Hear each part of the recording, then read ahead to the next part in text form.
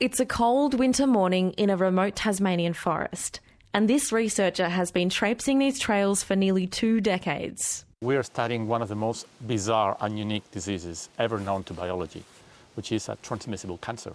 He's carefully tracking the spread of the facial tumor disease that's been killing Tasmanian devils. This disease is a horrific disease. It's a hideous disease that disfigures animals, that is facial tumors occur all over the head, removing dentition, jaws, popping eyes. So it is a horrific disease. 18 years in, Dr. Rodrigo Hamede and his team of volunteers have set nearly 3,000 traps in the exact same locations. With the devil population about 30% of what it was, they now catch more quolls than devils. The most important reason why we keep coming here is because one of the great assets and values of science is repetition and is consistency.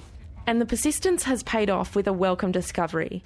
The devils that are trapped are now learning to live with the disease. We're talking about cancer.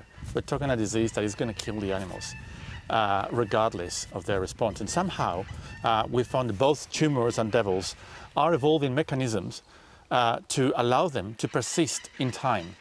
Devils were officially protected in the 1940s and declared endangered in 2009.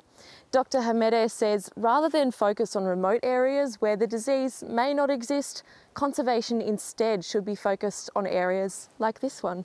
We have a population that has been suffering from DFTD for 17 years, for almost 9 generations, and has managed to come up, fight back, and try to adapt to this disease and persist despite of it. They hold the future, they have the key. And they're providing hope for the species. Meg Powell, ABC News, Northwest Tasmania.